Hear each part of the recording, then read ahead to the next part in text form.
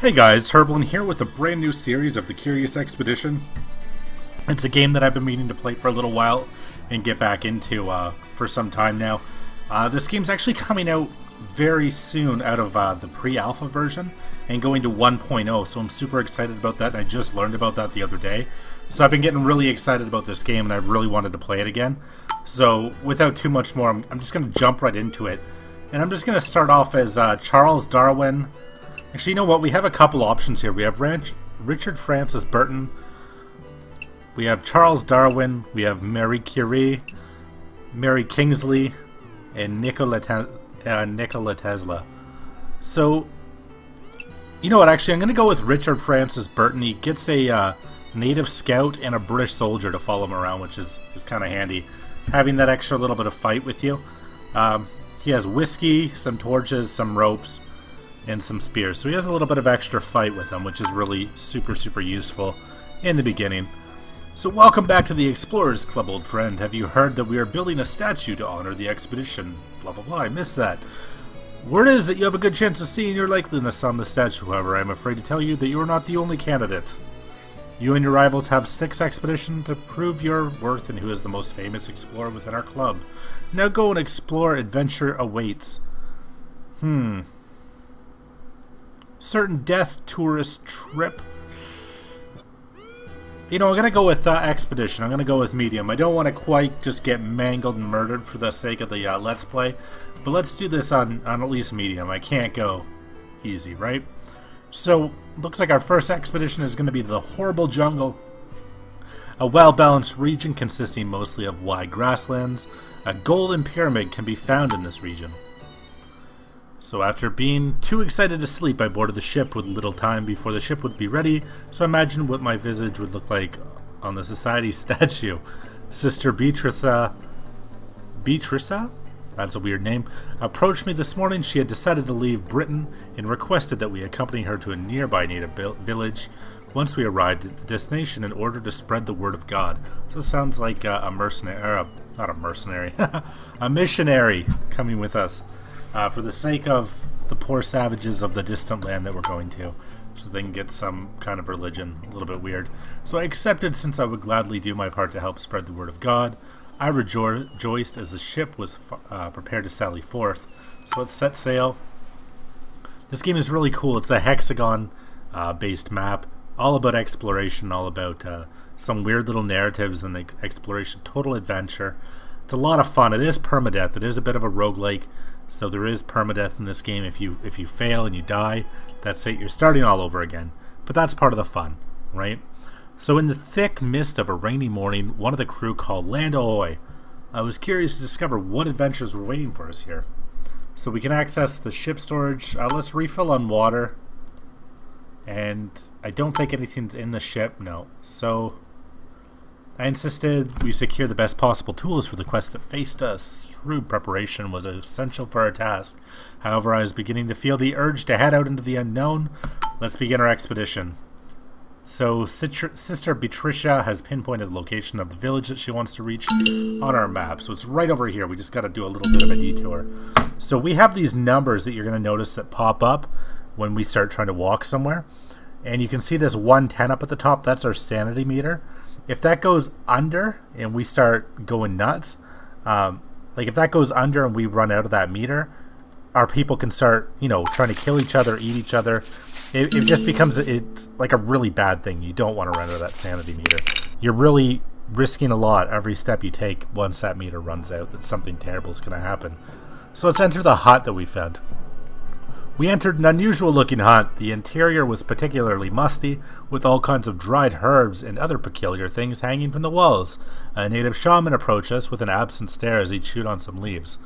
So let's ask for a cleansing. We can trade with him. Let's see if he'll do a cleansing for us. The shaman was willing to offer us his services, but demanded remuneration up front. This guy needs cash.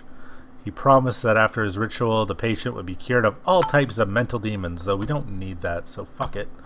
Let's just get the fuck out of here. That guy's an asshole. It's a tourist trap, guys. Let's go. Oh! You know, I already started this. You know what? Fuck it. I'm going to backtrack a little bit. That was really stupid of me. Oh well. Let's see what's down here. Enter the stone circle. We came across a stone circle that was obviously man-made. There were inscriptions etched into each rock. Perhaps they formed a type of map. Camp points, or... Let's reveal... Let's reveal ruins. So is that... You've defiled this place. That guy is not happy about that. He doesn't like that we've just done that. What an idiot. Who cares? I don't care about that guy. He's an asshole. So it's still going to be quicker if we go up and around than if we go through the thick jungle. You can see here it's going to take us 42 just to get there and 30 to go this way. So yeah, let's go up and around. There's a hyena down there as well. Now this compass, the more that we explore, actually points towards our final destination of where we need to end up. So the more that we explore on a map, the more accurate that compass is. I think on the first map it's fairly accurate though, right at the get-go. So we encountered a tribe that looked like the best scouts known to this region. I could smell that they had just prepared food. The villagers kindly beckoned us over and offered us some of their freshly cooked food, so let's take what we can. Natives observed us with caution. They were kind and offered to help us in our cause. I knew the language of these people and soon was able to communicate. So let's deliver the missionary. We accompanied the missionary to the village chief, who wanted to reward us with information about the permanent landmarks to look upon the region, including a holy shrine which he marked on our map. We felt more than welcome, and the villagers were seemingly excited about our presence. So that's kind of cool. Let's do a quick rest here. As darkness fell, the natives lit a campfire and invited us to sit down with them. In a quiet moment, one of the village elders gave us a serious look and asked if we knew who had created humankind. So we could influence these guys a little bit, I guess, telling them a little bit about our culture. So, let's say evolution, see what happens when we try to explain a bit of science to him. We explained to him that, in our opinion, humans were a natural result of evolution. He nodded quietly, and he listened to our explanation. Let's go to sleep. So we recovered a bit of sanity just from going to bed here. The night was quiet and peaceful. The following morning was bright and sunny, a perfect day for new adventures. We felt more than welcome, and the villagers were seemingly excited about our presence. We can definitely wear that out, though. If we stay too long, they are not happy about it after some time. So let's see what they have to trade. We can get some jewels. Can we give them their meat for jewels? We can. We can trade those in for fame or cash once we're done this exploration too, which is kind of funny. So let's do it. Let's trade a bit of their own meat back for some gems. And we'll leave. I told the men to pack up and headed out as new adventures awaited us. Yeah, so let's eat that meat. We're up here, so we're doing actually really good on sanity. Let's take a trek down to these ruins down here. Now, if you're wondering with these ropes actually are going to help us climb up hills like this, I think. Let's see, does one get used? No, it doesn't. Okay, so I guess ropes are just certain time in some of the dungeons or some of the encounters you can use them. I know with dynamite you can blow up mountains, and with some of the other things like machetes it helps you get through some of the wilderness areas, like some of the thicker jungle areas. Alright, so let's take a look, see what's in here at the shrine. So examine shrine. We arrived at a majestic structure, seemingly a holy shrine to the inhabitants of the region. It was a bold testament to the powers of its creators. Grand stairs led up to an enormous doorway. The structure showed some long cracks, but it seemed safe enough to explore. So we might get to use a rope here. Let's enter the shrine. We arrived at what seemed to be the treasure chamber. If this place held any riches, I knew we would find them here. I held my breath as we discovered an ancient altar in its center. Oh, there's some really cool stuff here. So let's throw out all this water. Screw it, we can get more water. I don't really give a shit about it. And let's take... Oh man, that's so cool. These are just worth a little bit of funds. Value 5, funds 30. Yeah, let's take this shit. This stuff's way cooler.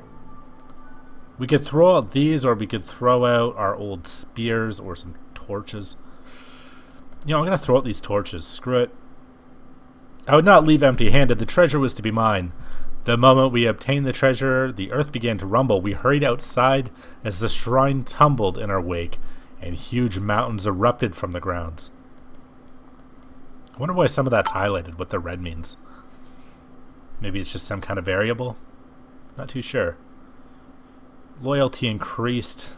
That guy, his loyalty seems to go up when we drink. He must be an alcoholic. We can promote him, though. We want a good fighter, especially with that hyena here. So, it's pointing to go north. I kind of want to go hit up that hyena real quick, though. Yeah, that's probably not going to turn out so great for us, but let's do it anyways. Let's see. Can we catch it? Can we kill it? Or are we just going to waste a bunch of time on it? Attack! Oh shit, so there's 2. 3 rolls left. So this combat system is really cool. Let's pull up the knife on him. It's kind of like Yahtzee. Like you can, I don't know if anybody's ever played Yahtzee, but you can really kind of hold on to different dice and try to stack up as much damage as you can. You can also kind of lose it as well. So you want to stack up as many combos as you can, but once you use the dice, it's over. It's kind of garbage. You'll see as I play. I'm sure you'll kind of catch on to what's going on with it. So now it's their turn to attack. Oh, he's taking some damage. Oh, and we can throw in these spear dice too. We get an extra attack out of that. I forgot about that. So we can use spear defense, and that's going to give us some defense. That's a really good thing to have. So we got a +2 defense, so if they come in for the attack, we've got something. Let's hold on to these. What else are we going to get out of this? Nothing good. So we're just going to go with the double attack. And we can't do anything with that on its own. So it's up to them to attack us again. They hit us for another 2 damage. Let's use... You know, I want to hold on to that knife, onto that sword. But, damn, I just wasted it. Spear attack. 4 damage. Killed it. Gained 15 sanity. Lost a standing. We deprive the dead of anything useful. We get some meat and pelts. Let's take all this. These aren't worth too much. The pelts are worth something. A little bit of value. Those are worth 10 value. And 2 fame. These are worth 15. There's 2 of each, so let's keep that. Now we gotta get rid of some stuff. Let's use up the raw meat. Does that... Can we eat that? Or do we gotta cook it? We gotta cook it. Damn it. That's too bad. Let's throw it on the ground then. Alright, so let's start heading northeast. It's going to take us 40 sanity to go this far. Let's see where this takes us. So our compass is pointing northeast. Our destination that we want to reach is somewhere in this direction. Here it is. We can see the Golden Temple peeking through the tree line here. Now before we go, let's quickly... We've got enough sanity to trip over here real quick. See what this is all about. Oh, we just got a rash. We shouldn't have went there. That's Ebola right there. Oh, now we're walking without sanity. What's happening?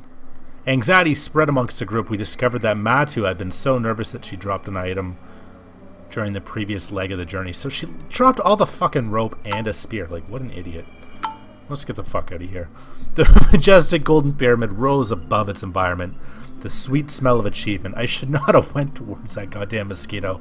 That just gave us some kind of gross rash and lost us a bunch of equipment. That was really kind of... Oh well.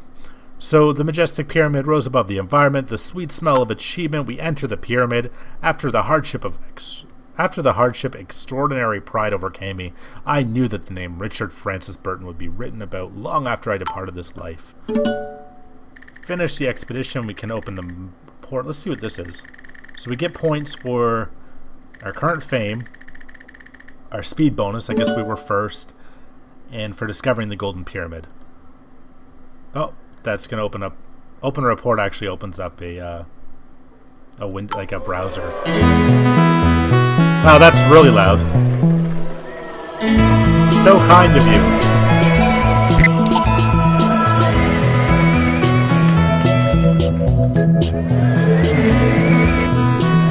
Each one of these perks is something really useful to have.